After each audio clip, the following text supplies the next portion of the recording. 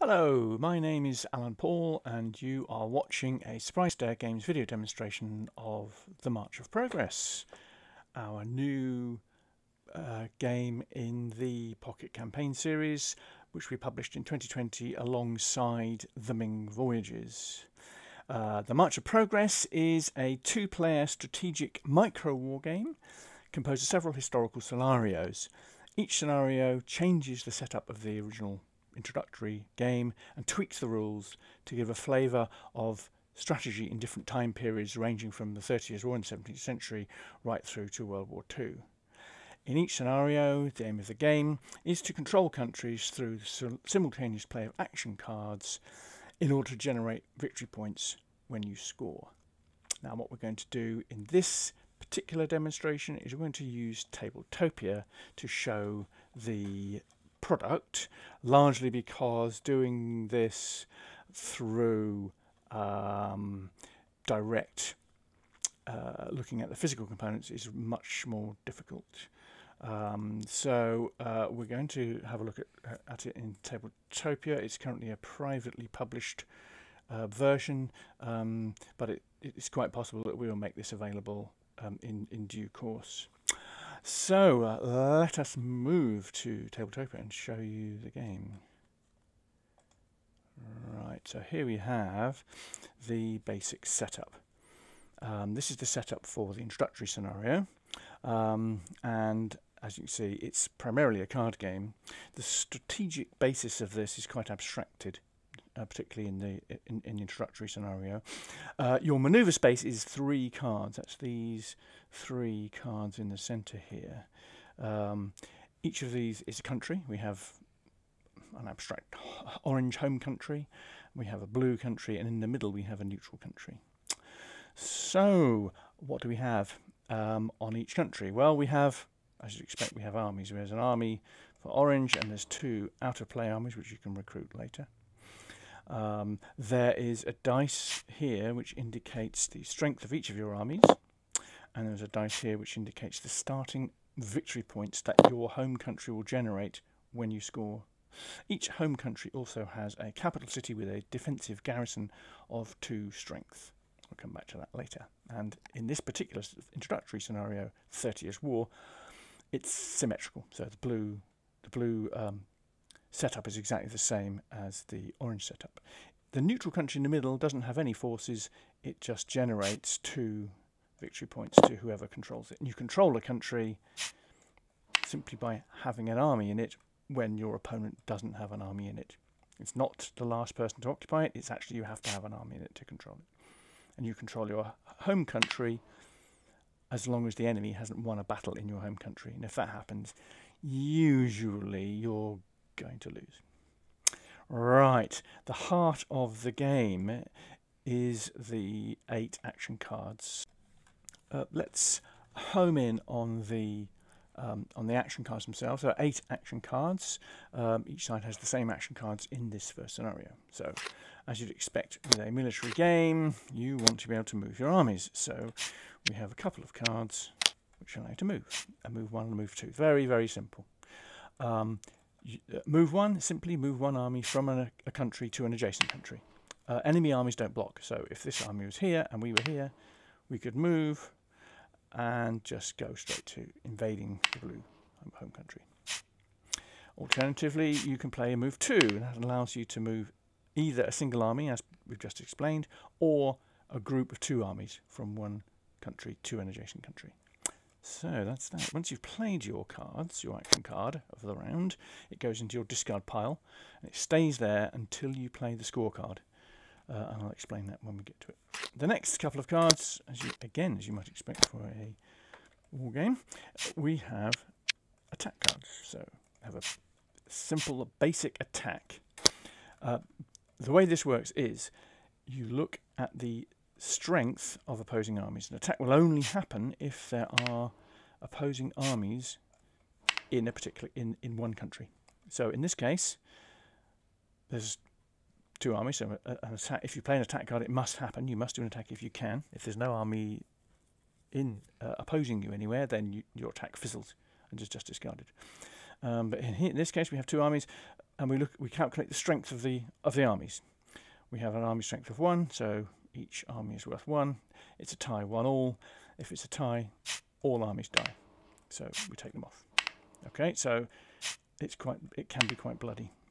However, we could have put another army in there if we'd recruited one and massed our forces a bit more. And in this case, 2 against 1, blue loses all the armies, orange suffers no losses. Of course, blue could have played a strength card and increased their army strength. I'll go into that later. Maybe blue had an army strength of 3, in which case it's now 3 against 2. So both orange armies in that case would be killed off. Attack +1 is similar, except that you must, if you play attack +1, discard a card from your hand, not your scorecard. Must be another card. In which case your force gets +1.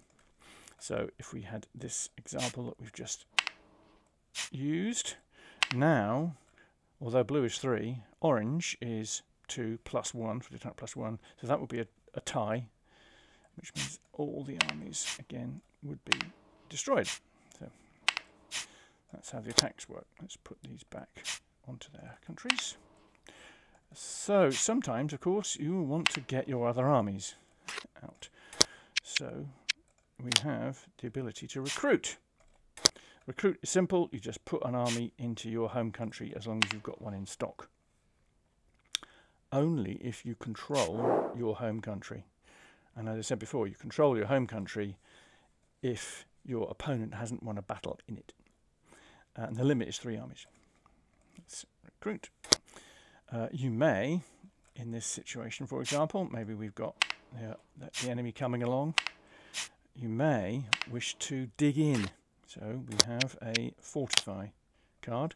In this case, orange would lay down their piece, and that denotes that this has got a defensive bonus of +1, only in defense. You can still use it to attack or move, but you just stand it up and it becomes an unfortified army again. But in this case, now, this army strength will be 2 rather than 1. Let's just push this back to 1. There we go. And now, with that blue army strength of 1, orange army strength of 2, blue would lose. Note, this sequence of actions is very important because fortify comes immediately before attack.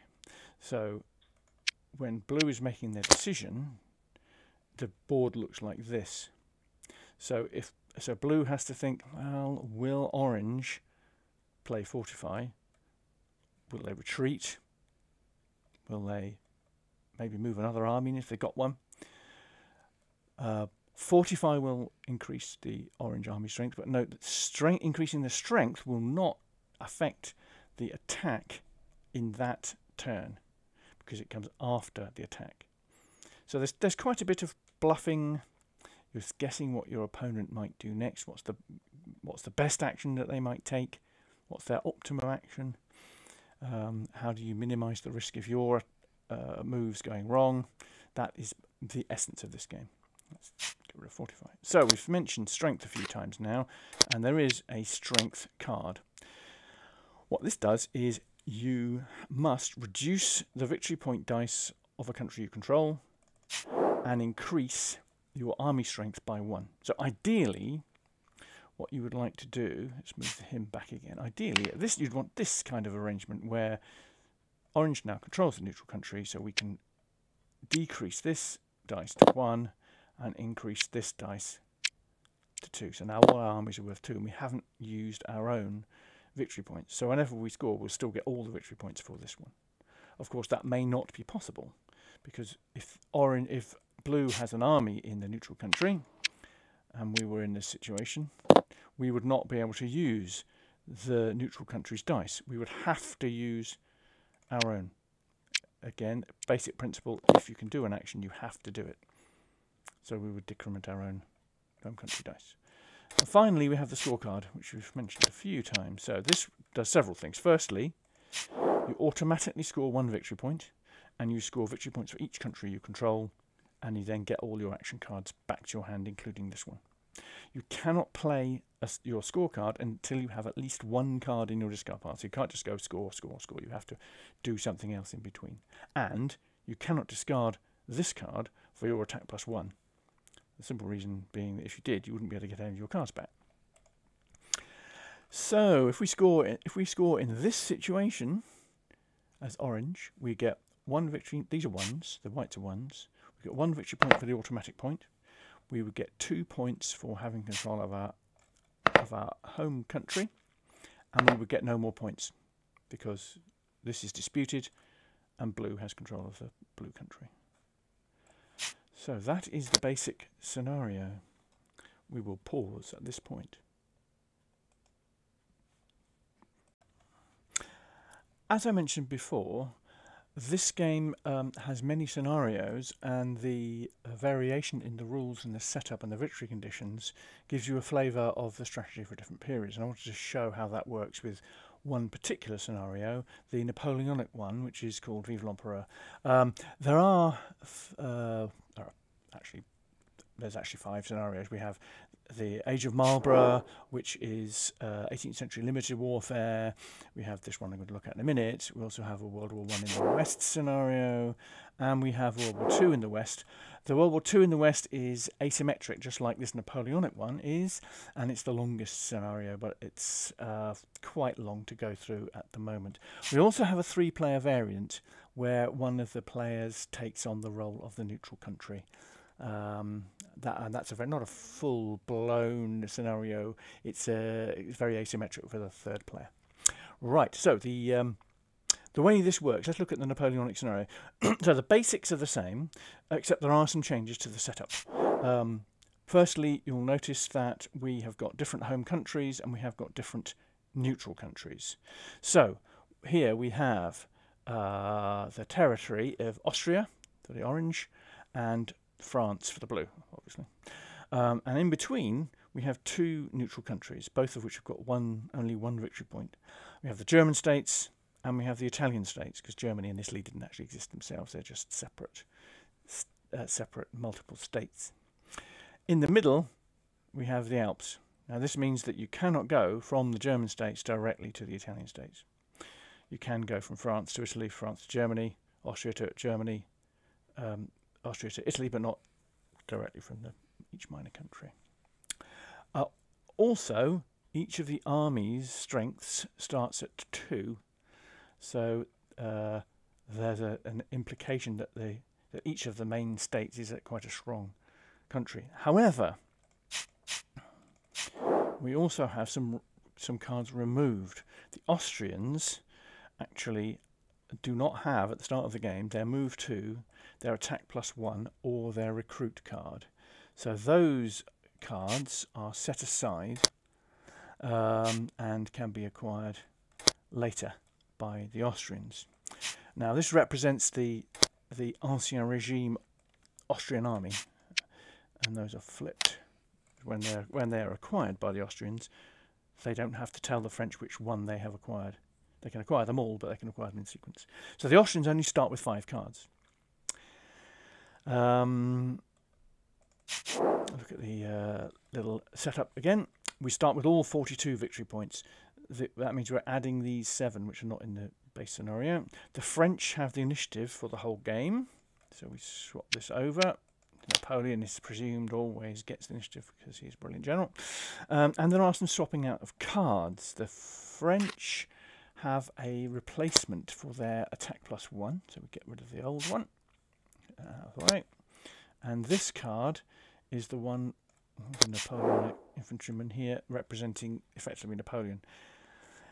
If you use your attack card as your discard when you use attack +1, you get +1 combat strength for each French army in addition to the normal +1. So if you use all 3 French armies and discard your attack card, you'll end up with a +4 bonus to your combat. Now, that obviously means that the effect of Napoleon is very great. So Napoleon, the French want to win battles.